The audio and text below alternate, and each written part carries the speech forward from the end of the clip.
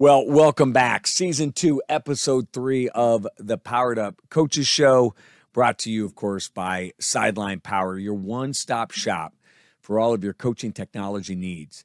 Well, this is a fun one, folks. Buckle in. You're going to have a great time with Gretna East head coach Justin Haberman. So many things to take from this episode. We're going to start with how do you start a football program, a high school football program from scratch. He's going to tell us how, as he's in year 2 at Gretna East. Also, how he has dealt with adversity in his life and how those lessons of adversity has made him a better football coach. And you're going to learn about the really poignant story of coaching his 2 sons in a state championship game in 2020. You're going to hear all that and more on this episode of the Powered Up Coaches Show.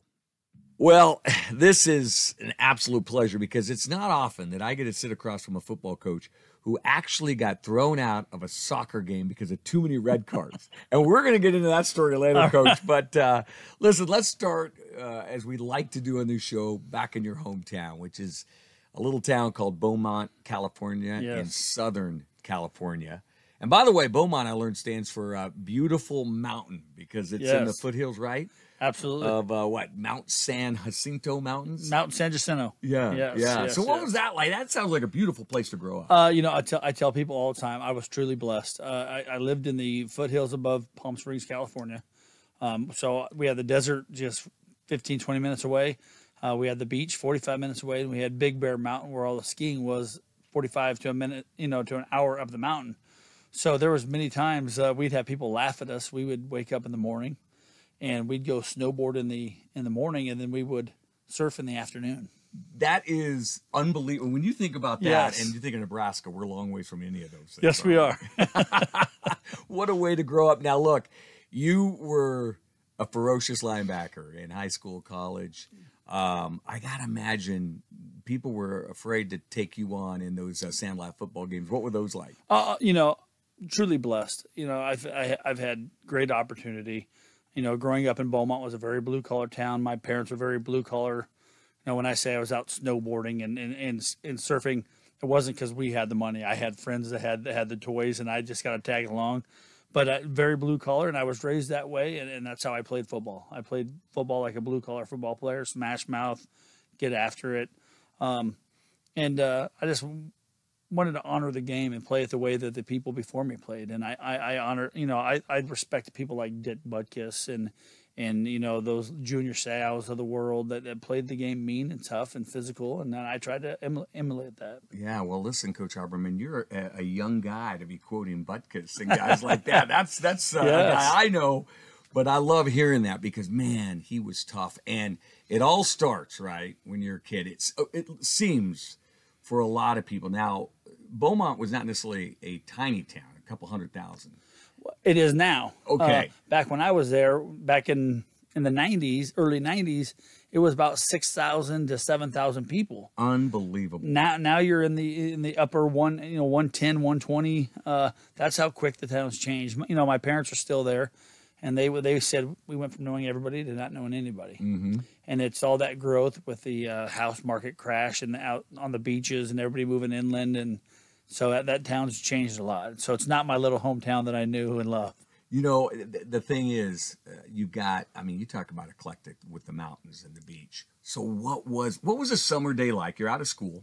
Yep. You're 12 years old. What's a summer day like in Beaumont for you? Well, when I was when I was 12, it was get up, go ride our bikes. We were huge into BMX racing. I rode all over Southern California racing bicycles growing up, and I had a kid across the street. His mom ran us all over Southern California racing bicycles. We ended up going out and racing in Oklahoma City and down in Texas and Arizona, and it was fun, and then we played, and we'd meet up at the park and tackle football until somebody got hurt and we didn't have enough to play, and and basketball parks and stuff like that. It was a fun blue collar, hardworking town that just loved athletics. Yeah, well, I'll tell you, you talk about learning balance, and then also checking the heart meter here. When you're doing BMX, you're going over some big hills, aren't you? Absolutely. I mean, I love bikes.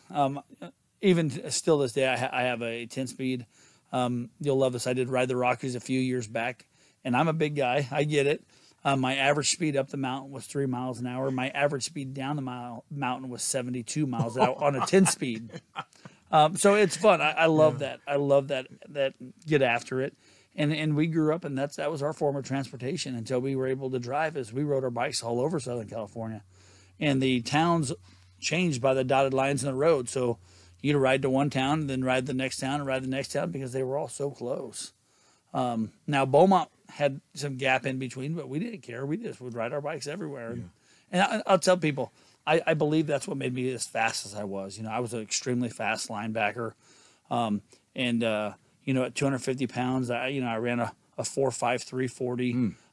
But riding that bicycle my whole life helped me develop that strength of the legs and the power and pedaling up the hills and down the hills. And so I truly believe that helped me. Yeah, you know, and you are a believer. You were a multi-sport guy. Yeah. For those kids out there today who are specializing, right? Yep. I have a feeling you'd have some advice because I just saw a piece on ESPN the other day about how lacrosse may have the best athletes right at anything, and it really teaches some skills that are very transferable to other sports. What would be your advice to that kid who says, I'm playing one sport, that's it? It's a mistake. It's that college coaches don't come into me and say, hey, coach, I want the best high school football player you have. They say, coach, we want the best athletes. Every college football coach thinks that they could coach better than the high school coaches, and they want to find the best athletes to put into their program. And if you specialize, you see so much injury out in those kids. I've been doing this for 22 years now. Mm-hmm. You see kids get injured that try to do it year round. That's not what's best for them. The body's built to do different things. As a head football coach at Gretna East, I tell my kids, I want you to be multi-sport athletes. I want you on the wrestling mat. I want you on the basketball court. I want you on the baseball field. I'll tell you, baseball's tough, though. That's a sport that they start playing in February, and they don't end until August because of Legion Ball here in the state of Nebraska. But that's a lot of time. But I want those kids out being multi-sport athletes. You know, we go at 6 o'clock in the morning for our summer strength and conditioning just so they can be done by 8. So they could go do Legion baseball in the afternoon and not affect them, you know, make sure they get the proper nutrition and hydration and stuff like that. But it's so important. I had, you know, my oldest son, Cade, and my middle son, Cole, were both multi-sport athletes. Cade was the first 12-time letter award winner in Westside history. He did football, wrestling, and track. And then my other son, Cole, was football and wrestling. And my daughter was a 3-sport athlete at Westside. It's so important to have a well-rounded base and understanding. Yeah, and listen, you had a son, too. I'm trying to think if it's Cole or Cade, 2 runner-up at wrestling championships, or just about got to the pinnacle, but man, 2 runner-ups. So both my boys are 2-time runner-ups. There we go. Yes, so Cade was a runner-up as a sophomore and a junior, was the #1 wrestler his senior year, and made a bad mistake and around, came back and ended up 3rd. And he'd beat both the young men multiple times earlier in the season, but that's the way the cookie crumbles. And then my other son, Cole, wrestled Vincent Ginatone his junior and senior year, both for the state title. And I still to this day have people come up and say, that's the most electric wrestling match I've ever seen. Those 2 young men tossed each other around the mat, and they great athletes. You know, you get to watch these kids develop and their strength and speed and all that from the football field to the wrestling mat is just unreal. You know, we talk a lot about track, and football coaches, let's be honest, and I know you've coached some track, they love track athletes, but Ben Stilley, kid down the road here from Ashland Greenwood right now with the Arizona Cardinals, he was a great wrestler. Yes, he was. Sometimes I think wrestling gets overlooked for a sport that is great for football. Why is it? You know, I don't know. It's kind of funny, though. I have college coaches come to me and rather they ask 1 or 2 things. Are they wrestlers and they love it? Or they want basketball players because they want the feet work?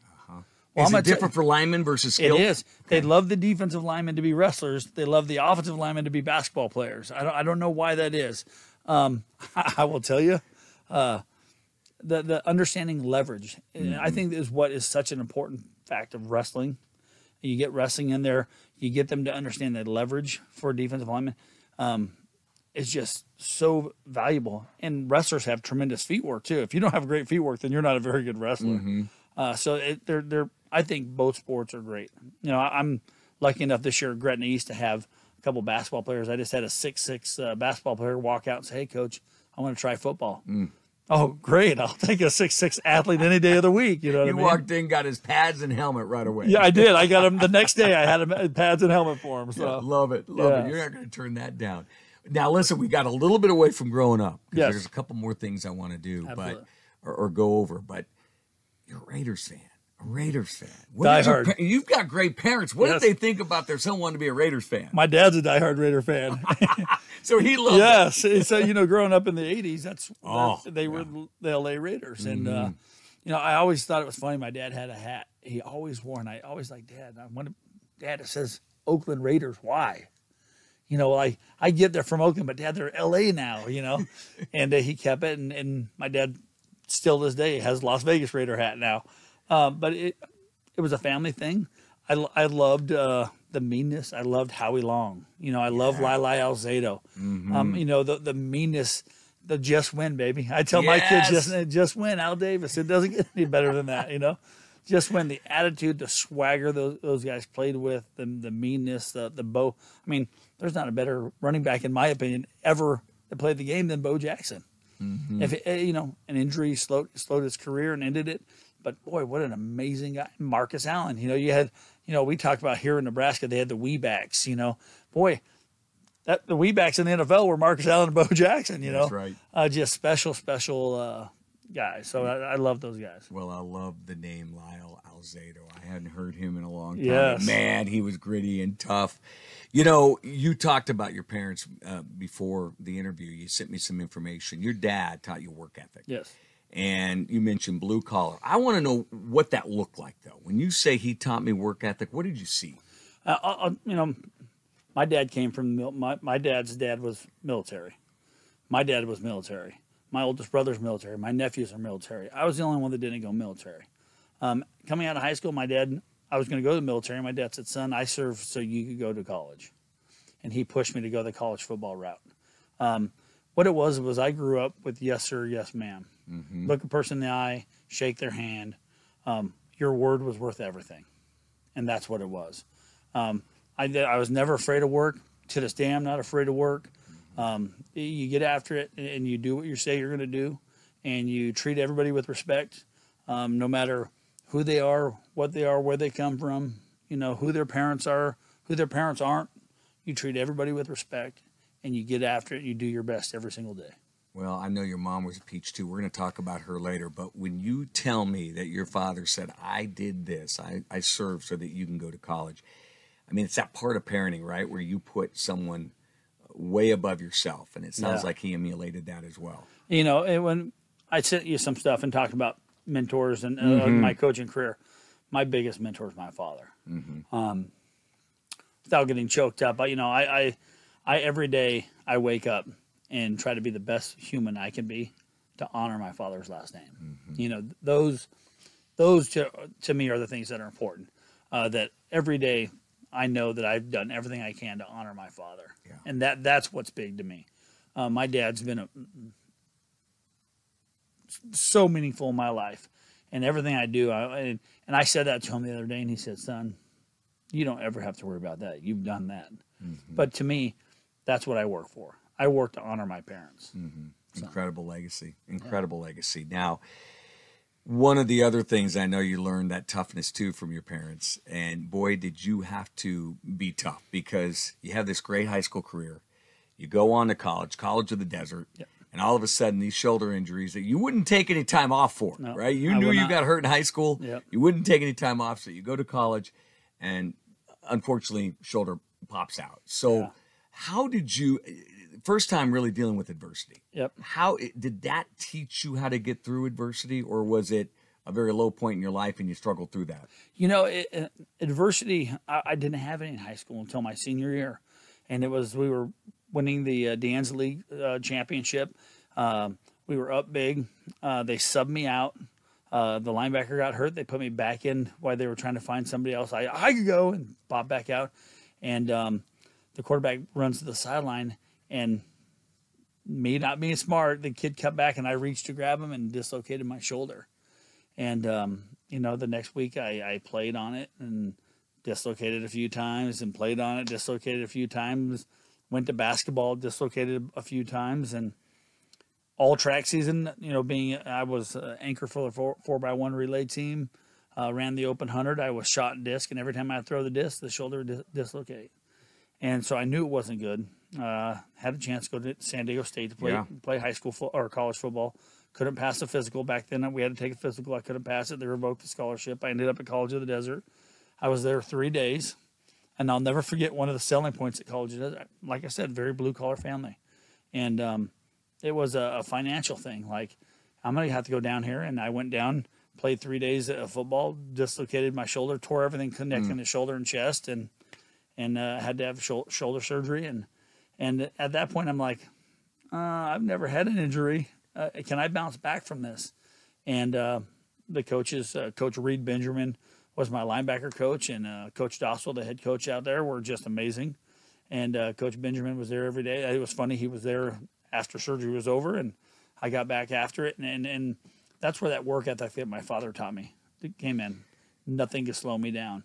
I started with an empty milk jug and trying to get it to work. And now the bad part is I can't get my hand over my head now. Yeah. There's so much arthritis in this shoulder. It needs to be replaced now, but I'm too young, and I'm like not doing it. But that's where that work ethic my father came in, and I didn't slow down, and I came back from that, and then I ended up crushing my lower back, bench pressing 425, and crushed L4 and L5, and had to have back surgery. And I thought, boy, maybe I need to be done. And nope, my father, my mother, my coaches just kept encouraging me, and came back and had two tremendous seasons at College of the Desert. Right. And then you end up, and that says something, and boy, I hope some of your players watch this, because when they hear that and just that perseverance, right, it's something that they can take with them as well. Any player can. But you end up, after that run, at Dana College in Blair, Nebraska. First off, how did you find Dana College from College of the Desert? Well, kind of embarrassing story here, but I'll share it with you. I had bigger offers to go bigger places, and not knowing, I didn't know any better. I had signed, and I did not go to class the spring semester like I should have. Like I should have. I worked at the largest sports bar in Southern California, bouncing and bartending, and had a lot of fun, and made some mistakes and didn't go to class. And I became academically ineligible. But I was making a lot of money. You think at the time, right, that it's a lot of money. That it really wasn't. Looking back now, it ain't like I could have raised a family on it or anything. Right. But I ended up having to find a smaller school to go to, Division II or smaller, and I didn't know if I wanted to continue playing. And Coach Benjamin and my parents set me down, and my dad said, "Son, what's your path in life? What are you gonna do? You gonna bartend the rest of your life? You gonna bounce the rest of your life? Or do you want to get a degree?" And then I remember reflecting, saying, my dad told me he served so I could go to college. And it made me really think and go, okay, I need to do this. And so I told my coach, I said, "Coach Benjamin, find anybody that's looking for a linebacker. Let's find me somewhere to go."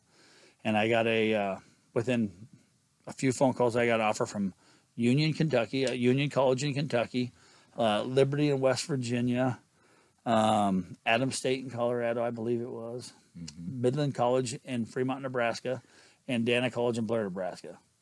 And I came home, and my mom said, "Hey, this Coach Krieger from Dana College called. I really like him. You might want to call him back." Already she's endorsing it. She is. And so she got me, and I started talking to these coaches, and I was a little frustrated that I was going somewhere lower than I thought I should be. And I said, whoever gets me the scholarship first is where I'm going to end up going. The next day, Dana College had a scholarship FedEx to me, and I signed, sealed, and delivered. And the best part about this story is I never even seen the campus. Sight unseen. Unseen. So Coach Krieger had to be a pretty good salesperson on the phone. Well, it was your mom's on board too. Yeah, so Coach Krieger did a great job, and Coach Craig Stern, that's now up at St. Olaf, is the defensive coordinator. Yeah, he's up there. He sold me. We're one linebacker away from winning a national championship, and to this day I tease him. And he says, "No, I didn't. I didn't want to go anywhere that wasn't a winning. I was never a part of a non-winning program, and I wanted to go to a winning program." And I could have swore he told me it was 7-3 the year before, but it wasn't. It was 3-7. So I'm not saying he lied to me, but he said, no, I told you we were 3-7. But how'd that run go, that 2-year run with the wins and losses? You know what? We were you one linebacker away? We were pretty dang good. I had a special player, a special friend, Biff Schofield, an Ashton Greenwood absolutely. kid, was my strong safety. I was strong side linebacker. We had that side locked down. We had a great defensive line with Lance Sorensen out of Blair and Brett Erickson out of Blair and Dave Roller out of Omaha, one of the Omaha schools, and we had a really good defense and a lot of talent. And Coach Krieger tried his best. We were 4 or 5 win team. We weren't quite one linebacker away. We had a tremendous running back that had no business being at Dana College by the name of Chevis Lamoya. He was just a lights out kid. We had Jason Megason out of over across the river. Council Bluffs. Atlanta, not Atlantic. Atlantic? No, Dan, I can't believe it. We're like on a game show here. Yeah. What is it? Yes, it starts with a G. Glenwood. Glenwood. Geez, I can't believe I forgot Glenwood. And then, so we had a lot of talent, and the coaches worked hard. Coach Krieger was a great guy. I learned a lot from him. He was a tremendous linebacker when he played there. And then he's the one that gave me my first break in college. I had 2 tremendous seasons at Dana. Played with the Omaha Bee for a couple of years. Yeah. I had a lot of honors when I was at Dana. That Coach Krieger really worked, but Coach Krieger came to me right after I got done playing and said, "Hey, I need a linebacker coach." And I thought, "Wow, I just got done playing for you like a week ago." But he hired me as the inside linebacker coach, and that's how I got into coaching. And 3 years there, and we're gonna come and pick that back up. But I want to just retreat back to your mother here, because she liked Dana. She did. But the piece of advice she gave you was, now listen, don't go to Nebraska, meet the love of your life, and never come back to California. And boy, that happened, didn't it? It did, literally. And we were at Ontario Airport in Ontario, California, and my mom gave me a hug. And the last thing she said is that before I got on the tarmac is, "Don't meet some nice girl and get married and stay there."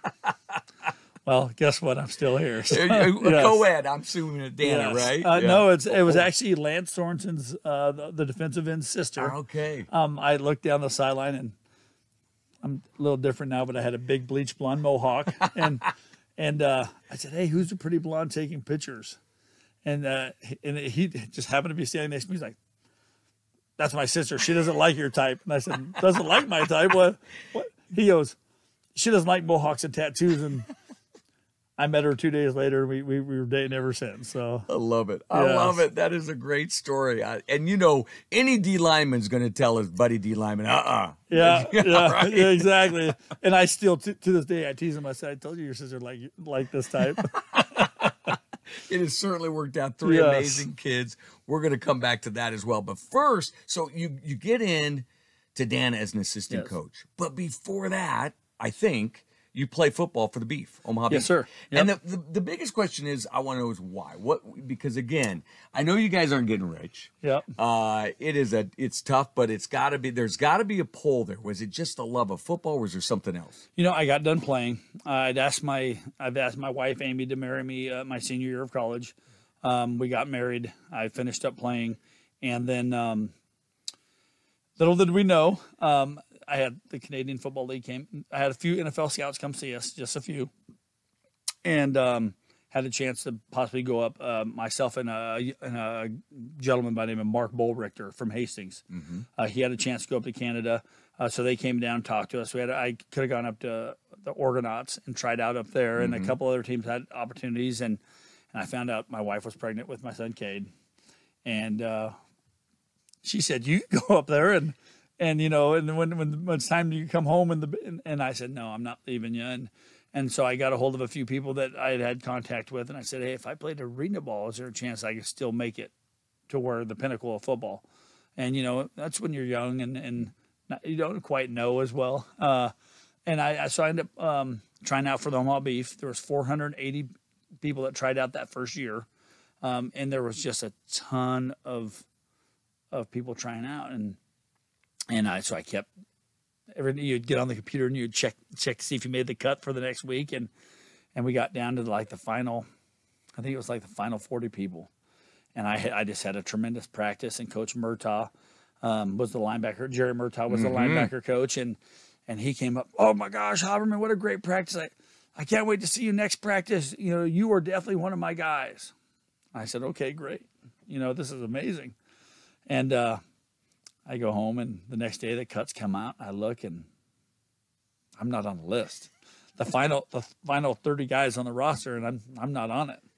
And I thought, wow, well, Coach Murtaugh said he really liked me, and I was going to be one of his guys. Well, kind of bummed out, heartbroken, didn't make it. It's what it is. And so we're supposed to have practice that night, and I don't go. I didn't make the roster. I get a phone call about 7:30, and Coach Murtaugh, Haberman, why were you at practice? I said, Coach, I wasn't on the list. He goes, that was a mistake. You should have been here. Get to practice.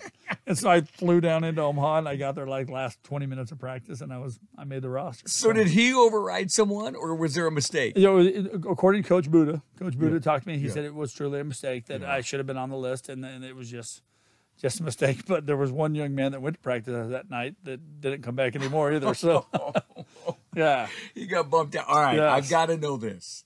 First off, you throw out Coach Buddha. Yes. Coach Murtaugh. I got to hear a Coach Murtaugh story. That guy is a legend. His show on the radio is just absolutely hilarious. Give me one Murtaugh story. Well, I'll tell you, Coach Murtaugh is intense. Yeah. He is an intense guy. And not being from Nebraska, I didn't know who this guy was. I didn't know he was a legendary linebacker from the University of Nebraska. And he was intense. And you know, there'd be times that he'd miss practice because he's out working on the train. And then, but I'll tell you, he was just a great man. Mm-hmm. And I really appreciate working with him, just because he'd come up and give you tips and tricks, but it was more about the relationship that he built with you. And he'd give you tips and tricks and help you be a better linebacker, but he also cared about your family. He cared about who you're doing, where you're working, where your future's going. He was just a really, really great person to work with. Well, and what he's done with that foundation to help former Huskers out, not at all surprised to hear you say that. So you get this. All right, so was coaching accidental? Was it accidental because Coach reached out and says, "Hey, join my staff," or did you think you were going that direction? I was going to go that direction either way. If it was at Dana College, anywhere else, the bad part is college football coaching doesn't get paid a lot unless you're in the big time spotlight. Unless you're at the big time programs. That's people don't realize that. Oh, these college coaches are working their tail off for not a lot of money. Mm-hmm. People don't understand the hours that go into college coaching. It is a lot of people doing a lot of hard work so those kids can be on the field getting opportunities to get degrees and stuff like that. But I just wanted to give back to the football community that gave so much to me in life. So I knew I'd go that path some way. Where the start was going to be, truly blessed that Jim Krieger thought highly enough of me as a player to give me an opportunity to coach. Rondell Corblick was the DC at the time. He believed enough in me to hire me. What did they see, do you think? What do you think they saw? I think it comes back to that work ethic. Mm-hmm. I wasn't afraid. I was a kid that was in the film room nonstop. I was a kid that learned from my mistakes of getting myself in academic trouble and not going to play to I was on the dean's list every semester. It also helps having a beautiful wife or girlfriend at the time going, no, you're getting a degree. But, I think they seen that work ethic and knew that I wasn't afraid to spend the time in the film. I did it as a player. I was in there watching film all day long, breaking stuff down. I'd go to them, hey, coach, did you see this or did you see that? Or, hey, did you see that when they shift from here to this, they're running this play? And I believe they saw those things. And it was Dana College was a rough place to coach because the pay wasn't great for anybody. Mm-hmm. So when that defensive staff moved on, some of them went to Midland. They invited me to go with them to Midland. I turned it down because I was staying and finishing my degree. And then I worked with a new staff, and the turnover is so big at those lower level schools. The head coaches are around for a long time because they get paid okay, but those other coaches don't. And so you learn a lot from everybody.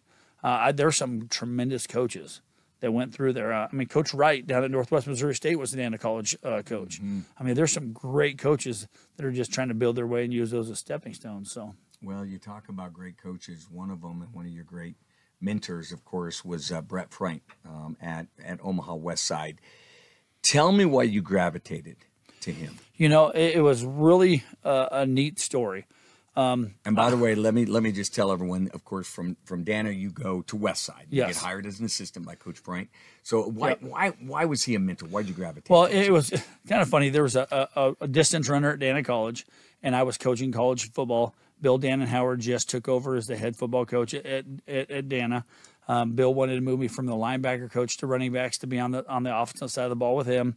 And this distance coach called me up and said, "Hey, Westside needs a throwing coach. And I know you helped at Dana with the throwers. Would you be interested?" So I just happened to get into Westside being a throw coach. Mm-hmm. And Fred Hutchinson, a longtime Big 8, Big 10 official, was a teacher there, was a freshman football coach, and the head track coach. I coached under him for 1 year as a throw coach. He goes, "Coach, I need you coaching football here." Why do you think that was?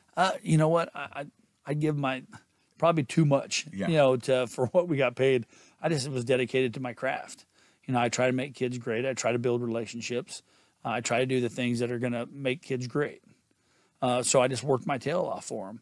And so he, at the time, Marty Kaufman was the head coach, and he connected me with Marty. And Marty said, "Boy, I'd love to have you on my staff." And I worked half the summer with him. And he said, "You know, Coach, I know you have a young family. I would love to keep you on the varsity staff. I don't have a paid position there, but I do have a paid freshman position." He goes, "If you stay on the varsity staff, as soon as I can get you paid, I will. Or you could go down and get a paid freshman job." And at the time, Fred Hutchinson was the freshman coach, and I'm like, "Great, I'll work with Fred." And then as a young father, I'm like, "I need all the money we could get." And so I did. So I took the freshman job. I spent 2 years down there as a defensive coordinator. 3 years, 3 years as a defensive coordinator. And Coach Freund was the defensive coordinator at Westside at the time. Coach Kaufman elevated me to the JV staff the next year. Then the next year, he elevated me to the varsity running back, outside linebackers coach. And I did that for 1 year. And then Brett Freund took over as head coach after Marty retired. Yeah. What were those attributes, you think, of Coach that made you gravitate and say, "Boy, this is a guy that I really want to follow"? You see somebody that wants to know the game. Mm-hmm. Coach Frank always wanted to go and know every aspect of the game and never would shy away from the long hours of the work or the film breakdown or the study. I'll tell you, I thought I was a good coach coaching college football. I thought I really was. I worked with some tremendous kids. But when I started working with Coach Freund, I saw a whole different part of the game I didn't know. You know, the statistic side of it all. Mm-hmm. You know, I was a big smash mouth, let's play football, get after it. And I didn't really see that aspect of the game. And I seen him doing that. I went, "Oh, wow." And I learned that, and I started watching him. And so I gravitated towards him and on that staff, on the staff, and learned as much as I could from him. And that helped elevate me through that freshman year, JV year. I was that guy, the freshman coach that would go and sit in the film room and help break down film and just watch and listen to everything they said and kept my mouth quiet and just kept working. And so I gravitated from that way. Yeah, and then you've got another great mentor on the same staff, Coach McKeever, who was the track coach, I understand, but also DB coach at Westside. Again, what were the things that he did why did he become a mentor? I'll tell you, he is probably one of the greatest men I know. A tremendous father, tremendous husband, a great Christian man. And I saw that, and I wanted to, I just thought, I got into Fellowship of Christian Athletes when I was at Westside and got that going at Westside because I seen the need for it within the school. Mm-hmm. But I had great men like him and assistant principal Tony Weirs, and we would meet as a men's group and do some Bible studies and book readings and stuff. And he was just such a great man that I wanted to be like him. And the best part is I think he was arguably one of the best coaches on the staff and in the state. His DBs were so well coached and just learned from him. So I just really looked up to Coach McKeever. Yeah. Well, you had some great mentors. And for 21 years, you're at Westside. The last several, co-head defensive coordinator. Yes. I love you defensive coaches. You guys have got there's just a toughness to you. But you once said to be a good D coordinator, you have got to know as much about offense as you do defense. Absolutely. And there's so many young D coordinators out there that might not take that. I've got to perfect the defensive side of it. Yeah. But what would you say to them if they're not paying as much attention to the offense as they are the D? You're not gonna be as good as you think struggle. you are. Yeah. You are. To me, I spend more time when I go to clinics. I try my best to get into the offensive sessions. I want to know what they're doing to attack me. I know the defensive side. If you're a good D coordinator, you know what you want to do. Mm-hmm. How are they going to attack you? So I go in and myself and Craig Sikora, a great friend of mine, Westside's offensive coordinator, we officed together next to each other for 16 years. We would laugh. It was whoever had the pin last was going to win. And we would sit there and we would draw up plays and talk. And he'd say, I attack you this way. I'll attack you that way. And well, I'll do this. I'll do that. And you just learn so much from listening to the other side of the ball and how they would attack you and the things they want to do. I think it's so beneficial to young defensive coaches that you know what's happening on the other side of the ball. You know your craft. You're probably pretty good at it, but you need to know the other side even better. Well, listen, you've also been, as a 21-year assistant coach, I'm curious how that is for you now as a head coach. Are you a more understanding boss as a head coach with your assistant? Are you more demanding? How has that shaped you as a head coach in regards specifically to your assistants? I want to first by saying I think I have some of the best assistant coaches in the state. I just had a conversation with somebody earlier today. I wouldn't say that unless I truthfully thought that. I wouldn't say I have I do. I have some great coaches that have came from great programs. I have guys that should probably be coaching at being OCs, DCs, and for other programs, but they're assistant coaches for me, just because they're great men. When I go out and hire a great coach or go out and find a replacement coach, my first thing I look for is being a great man. If you're going to lead the young men of Gretna East, you need to be a great human. You need to be a great guy. So that's what I look after. I look for great men and that have some coaching. And then I'm going to tell you, if they're great men and then they could coach, you push them in the direction of the culture of the program that we go with at Gretna East, and then you're going to get great coaches. Yeah. So let me ask you this, because there's a lot of head coaches watching this, and they've got to hire, their staff. How do you dig down in the interview process when you start thinking about someone? How do you specifically dig down to say, I want this high character person? What are you looking for? Are you looking for the things they've done in the past, the things they say in an interview?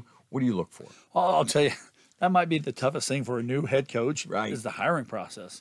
For one, I'm a friendly person. I love talking. So it's really one of those things you got to find somebody that you're going to find out who they truly are. Mm-hmm. One of the toughest things I had to do this last year was simply let a coach go. We coached 1 year together. He's a great man, great person.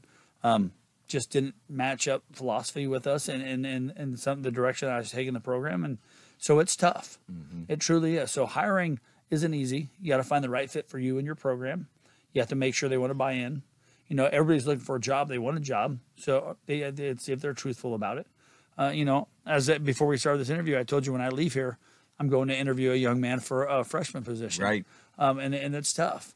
The nice part for me is I hire people. I go out and talk to other coaches that they used to work for. I interview. I might spend less time interviewing the person than I do talking to the other coaches that they worked for. Mm-hmm. So that's what I try to do. What does the average fan not understand about assistant coaches? Do you think that they maybe have a misconception, or they don't maybe really fully understand the impact a coach can make? As an assistant coach, it's the impact they have with your players. Because if that assistant coach is negative or down, it could tear your program apart. Mm-hmm. So the great coaches, the Sean Blevins is my offensive coordinator. He was a longtime line coach at Westside, and then went to Papio. Left Papio, went to Midland, and I pulled him away from Midland College to come be my OC. He's just one of the smartest X's and O's football coach I've ever been around. Mm-hmm. Knows the game so well. But he's such a tremendous man and builds relationships with the kids so well. That's what makes the difference.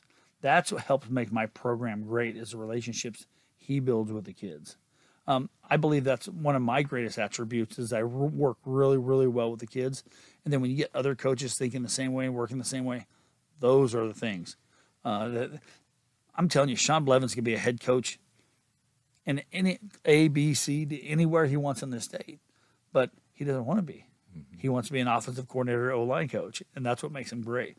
Just because they're an assistant coach doesn't mean they can't be great head coaches. Some of these men could leave right now and be tremendous head coaches everywhere. It's just maybe that's not the path they want to take in life right now. They like the role that they're at. Well, I'll tell you, you talk about the pinnacle of your career. What I loved about your response to me when I asked you this earlier, it wasn't the state championship in 2020 that was the pinnacle, but it was the state championship with all your players, and particularly two players that you know pretty well, your two sons. In fact, to quote you, you said it was an amazing experience. Share that. Let us in a little bit about what that was like. Boy, it's as a coach, you always want to win a state championship. That's the goal, is to win a state championship.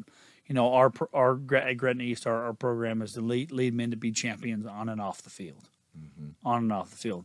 Well, I that's something that I brought from Westside with me. Working with Coach Frank, we built that philosophy, and I carried that over to the win to be champions on and off the field. And to be able to be a champion on the field with my two sons it's the pinnacle. That is true. Truthfully, you know, I started thinking that was a tough question for me. And I go, boy, you know, getting named the head coach at Gretna East of a brand new program was pretty dang special. And I was so blessed for the opportunity. But just winning that state championship and standing there holding that trophy and having both my sons that were major factors in the game be standing right next to me was so special. Yeah, you know, Barry Kittrell, we just met. He works here, of course, as well. And one of the things he said to me is he has that memory of the TV camera of you and your boys. And he said, you know, of course, being a parent himself of 5 boys who all love football, he just said that was, for him, a really poignant moment. So I can only imagine what was going through, you know, your mind at that time. And just, again, that's something you guys are going to hold forever, isn't it? Absolutely. To this day, I have that picture hanging in my office at Gretna East, me and my two sons holding the state championship trophy side by side with the scoreboard behind us all lit up. Just such a special moment. Yeah, it sounds like it, and I think we can all appreciate why that specifically is the pinnacle. You know, you also experienced kind of a polar opposite experience as well. That's the high point. But you were interested in being the head coach there at Omaha Westside, and you shared with me that was hard. It was hard when you didn't get selected after 21 years, giving a lot of blood, sweat, and tears to it. But you didn't get the position. I want to ask you 2 questions. One, when you heard that announcement that it wasn't going to be you, walk me through that initial what's going through. And I kind of want to hear where we're at today, which you gave me a great quote of how you're feeling today. But what was that initial reaction for you? Heartbreak. And it's we moved we lived in Blair. We loved Blair. Great community. Raised our kids there. My oldest son, Cade, decided to come to Westside to play for Dad. We moved our family into the district, thinking that I would have an opportunity to be the next guy. So you move up your family and your boys, and you move somewhere. Houses in the Westside district aren't cheap, and I wanted to make sure I was in the district, so I could be show everybody I was dedicated to be the next guy. My work ethic, I tried my best. And then to be passed up was heartbreaking. Mm-hmm. But like I told you, the good Lord works in mysterious ways. As much as that hurt me and hurt my family and get passed over, 6-9 months later, I received a phone call from the new athletic director of Gretna East High School asking me to apply for the head coaching job. And looking back now, I don't know if I would have wanted it any other way. Mm-hmm. To be able to, I'm not following anybody's footsteps. I'm building the culture the way I want to. I get to build this program the way I want to. It's just such a special, special place to be right now. The administration of Gretna Community Schools has been amazing. The support amongst the community has been amazing. tough. Well, I loved your quote. You said to me, and I wrote it down. You wouldn't trade where you're at now for anything. You wouldn't trade where you're at now for anything. Nothing. So after that initial heartbreak. But look, as a coach, you talk to your players all the time about adversity, right? Yep. Has that made you a better coach? And can you relate now to the players in some ways that maybe, a few years back you might not have been able to go to when it comes to adversity? Absolutely. And adversity comes and goes in all aspects in life. We might see adversity as a little tougher for certain situations or not situations. To me, I thought that was the biggest adversity. I was shook from it to the core, like, oh, can't believe that I didn't get this. I was crushed, and I was still currently the head boys track coach at the time. And I had to turn around and get a team ready to perform in season, and to me, I wasn't going to let that down either. I didn't want anything to carry over to affect that track season. We had a tremendous track season, finished 4th in the state in Class A with some amazing athletes in Jalen Lloyd and Corey Vaughn and Christian Jones and all those guys. And we had a great season. But at the time, it helped me as a coach to learn that, hey, you have to deal with the adversity head on. Mm-hmm. Yet you have to put it behind you and move forward also. And like I told you, I wouldn't trade this for the world. I love Gretna East. My wife, says, boy, you went head over heels into that yellow and black, didn't you? And 100%. Hey, you even got the yellow and black shoes on today. There we go. Yeah. I don't know if Tanner got that, but yeah. I love the people out there. I love the community. I have an amazing support system with the Booster Club, with the administration, with my athletic director, Ryan Garter. Chad Jepson, former Gretna head football coach, is our building principal. The people, the stat, it's just amazing. I'm building a program the way that I see that it's best, and we're going to do our best to make some runs to try to get to the state championship for these boys. Yeah, you've got a blank canvas. Now it's got some color on it now because you're going into year 2. But when you went in completely blank, what was here you are, many coaches watching this show have gone into a program as the new head coach, but a lot is there, right? The infrastructure's there. You walk in literally with a blank canvas. So what is the number one priority when you think back to it that you said, I've got to get this done first? How did you prioritize that? It was a cultural roadmap. That's something I learned under Coach Freund. Something Coach Freund brought to our program, and we had to find out what the important values of our program were. And we talked about loyalty. We talked about character of our players and our coaches. We talked about pride of the school. We just went through and built this cultural roadmap. When I hired my staff, I went after the people that I thought highly of as that were coaches within the state, and I went after them. And I was so blessed to have Mr. Jepson say, we'll hire them as coaches, but if they're great teachers, we'll hire them as teachers also. Mm-hmm. These are the spots I have open. Let's see if we can find them. And we went through, we worked together. He made some coaching contacts for me. I made some coaching contacts, and they let me hire my staff. And then once I hired that staff, priority number 1 was to build that cultural roadmap and let the kids know it hangs in our locker rooms. The kids know it.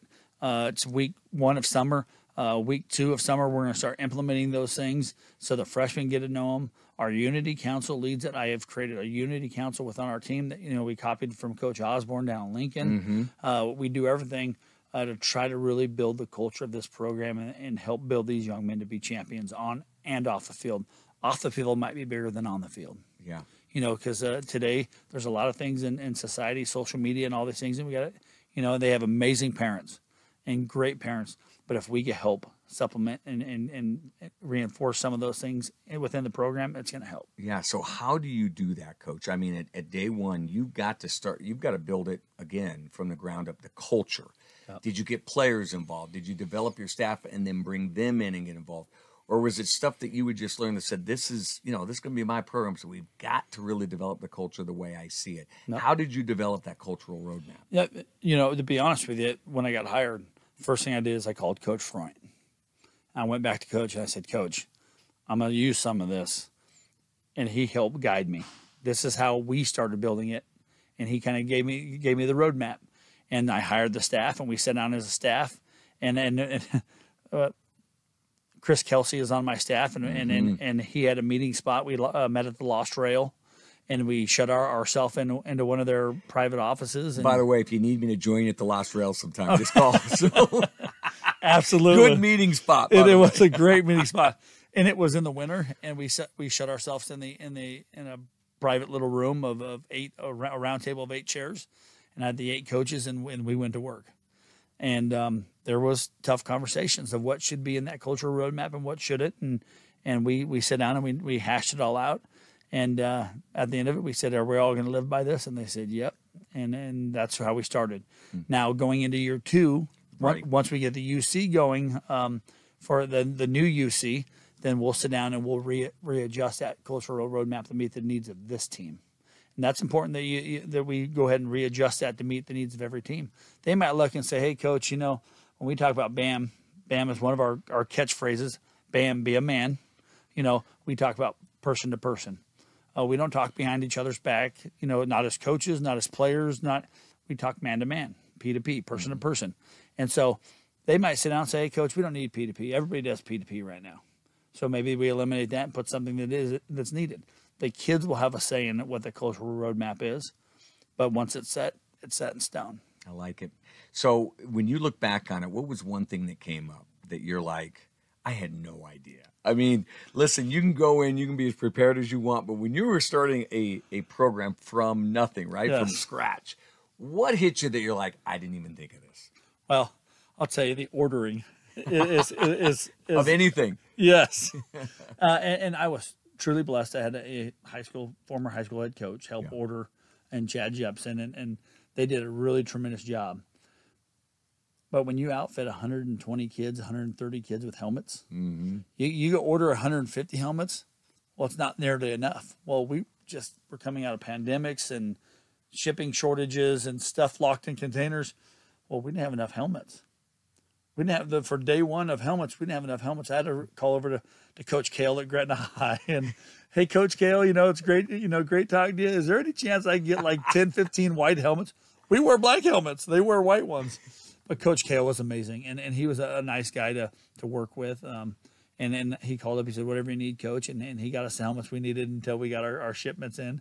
But the ordering has been a learning experience, if anything. I can only imagine. I got to imagine there's probably days where you just walk in, you're like, it's not there, right? Because the program's got kind of everything. It may be outdated, but in your case, there's probably times where there's just not things there, right? Yeah. Well, you don't even think about, like, you need all the huddle stuff, the sideline, Right. The sideline power stuff. There we go. The headsets, we had to order all of it. You don't think of those things, and so just getting all the ordering from. We were sitting around like 2 weeks before we had our team camp, and I'm like, I haven't seen a mouthpiece yet. I better look. We didn't order mouthpieces, so just scrambling to do all those things, and it's been tons of fun, and still we just ordered. We had to order some more uniforms. We didn't have enough uniforms to add a freshman staff, and so we ordered uniforms. I went through that process, and you get just learning all those, how to write the POs for a new school district and doing all the things that Gretna did that I wasn't used to, and it's been but they're been so amazing. But there's been so many people out there that are willing to help and teach and learn. Yeah, so. I mean, with a great example, Coach Kale. I mean, a rival down the road, and yet right there for you. And by the way, I need to credit a couple of students here. I got so much research out of the articles done at Gretna East and at Westside. Some great stories they wrote. But one of the things I read in one of the articles is that you have never taken a one-step approach, right? There's only one way to approach a student to connect. Yep. You've always believed that you have to kind of meet the student where they're at, is how I'm going to kind of phrase this. Where did that come from, and why is that important to you in connecting? Well, I grew up, and I struggled with dyslexia. I really did. And school wasn't easy for me. And the teachers that only attacked it at one approach is the ones I struggled with. Mm-hmm. And the teachers that were willing to bend and find and help and learn and find different ways. Now, to me, it was amazing. I would love to know more about the human brain. When I retire, I promise you, I'll be doing some studying on how the human brain truly works. I struggled with dyslexia horribly until I hit like 22. And then it's like it disappeared for me. I struggle to read. I read out loud every day in school. I read books. I do so much. And I learned I had to find different ways to adapt to be successful in life. Well, you have to do the same thing for a kid. Not every kid learns the same. You learn different than I learn. We learn different than they learn. And you have to find ways to meet the needs of every kid. If you don't, if you're not a true educator, I'm going to tell you, football is my second job. Being an educator is my first job. That's the most important thing to me. That's the one that pays the bills. The football is what I love to do. I love teaching even more. That it's so important that if you can find a way to connect with a kid and help him find a way to be successful in life, and not be on the gridiron, or just help him be successful in life, in all aspects of life, that's teaching. That's not, the sports are the fun part, you know, and the best part is a kid like me in high school, sports is what kept me going to school every day. You know, I didn't like school. It was hard. Yeah. But I had to go do it so I could play football and run track and basketball and soccer and all those things. So those were the avenues that I try to take with my students. Find ways to meet the needs of every student, to help every student be successful, no matter where they're from, what their socioeconomical backgrounds are. Everybody has hardships in life. And, you know, kids are going through so much today. You know, back in the day, we did something stupid, and it just stayed, oh, your friends laughed and it was over. Well, now it goes on social media and thousands of people see it. You know, there's so many tough things that kids have to deal with that we didn't have to. So you have to find ways to help every kid be successful in life, no matter what's going on. And by the way, speaking about one of those articles, it was actually a student who talked about, you know, how great you were as a teacher. It wasn't one of your players, which I think also speaks to your emphasis, of course, of being an educator first, which says a lot about you, but well said. Coach, we have gotten kind of deep here today, but now we're going to have some fun. Okay. We're going to do a little thing we call 3 and out. Okay. So it's 1st and 10. So these questions are a little bit out there, a little out on the fringes, but we'll have some fun with it. First question, since you got all those red cards and you got kicked out of soccer back in your day, which we didn't even talk about. No. But not surprised, middle linebacker playing a little soccer. Yeah. So here's the thing. What sport has the most amount of flops? Diving, soccer, or basketball? NBA basketball, hands down. Boy, going back from when Larry Bird and Jordan, those guys played the game, to what's being played now, boy, Jordan, those guys would have scored 120, 150 a game if they played in today's league. Yeah. I'll tell you what, I have a feeling that you might have been kind of the enforcer in the basketball. When you played a little basketball in high school, were you kind of the enforcer on the court? My job, I was Dennis Rodman. That's how I tell people I couldn't shoot to save my life, but I could rebound and enforce, make sure nobody messed around with Brian Stackhouse. They left Brian alone. That's right. I love it. Every team needs that guy, I got to tell you. All right, question 2. We got 2nd down and 7. You are now back in college, and you just got signed on to play at Nebraska. Yes. And you get to pick your NIL deal. What is your NIL deal? I'm a California kid, and I love Mexican food. Oh, I thought we were going sushi. Hey, I'm signing Javi's Tacos right now. I'm signing a Javi Taco NIL deal. I love it. What kind of taco, though? Oh, it's carne asada. You got to go with the steak. You got to go with the steak tacos. It's absolutely amazing. I love it. You got some protein going on there. I like that. So I asked the last coach last week that interviewed, if you get a day, they give you a day that you can go shadow any coach. It could be past or present. It could be any sport, but you could go spend one full day to watch this coach work. Who would that coach be? Boy, there's so many amazing coaches. And I'll tell you, having a son getting recruited all over the country, and, you know, there's amazing coaches. And, you know, here in the state of Nebraska, how do you not say Coach Osborne? You know, what an amazing coach. And he's been amazing. You know, Coach Rule's doing amazing things down at Lincoln right now. I'd love to sit and chat with him. Coach Hammock at Northern Illinois. I'll tell you, there's a coach. I don't know if he's going to be there very long. He is a tremendous man. But if I want to sit down, you got a son playing there too. Yes, absolutely. But I will tell you, the coach that I would love to just sit down and just really, really pick his brain is, boy, it's such a. There's so many I would love to. I think I'd have to go to the University of Iowa. Yeah. You know, I really, really would. You know, that whole coaching staff, They're amazing. They really are. The way they recruit the state of Nebraska, the way they recruited my son. I would love to sit down with that whole coaching staff. It wouldn't be just the head guy. LeVar Wood, the recruiting coordinator, is just a tremendous man. He's going to be a head coach somewhere soon. But I would love just that whole staff. I'd love to sit down and pick their brain. I know the Nebraska fans are booing me right now. I'm not I love Nebraska. I love like I said, I'd love to go down and sit down with Coach Rule. Mm-hmm. Coach Rule's made himself so available to us as high school coaches here in the state. He's amazing. I will at some point, do my best to get down there. But there's a lot you can learn from every coach. Yeah, but Coach, I interrupted you here. Finish that thought. No, go. Well, I'm not surprised. Look, you love you're a defensive guy. The kind of defense, the brand of defense that the Hawkeyes have played. Yes. Listen, a season ticket holder Nebraska. Listen, I don't like losing to the Hawks, but they play a physical. I mean, their defense has been outstanding, and I imagine that's part of what is an allure to you for them. Absolutely, it is. I mean, but their program, their offense hasn't been great the last few years, and that's kind. Coach. That's kind. Coach. Yeah, well, Coach Ferentz has done just a tremendous job with the program. But Kurt Ferentz is an amazing recruiter. Yeah. I'll never forget when my son was being recruited, and they loved him. And Cade lost his junior year in the state championship. And the next weekend, we went down for a recruiting trip over to Iowa. They invited him down. Big recruiting fair. The whole Hawks field house is full of people.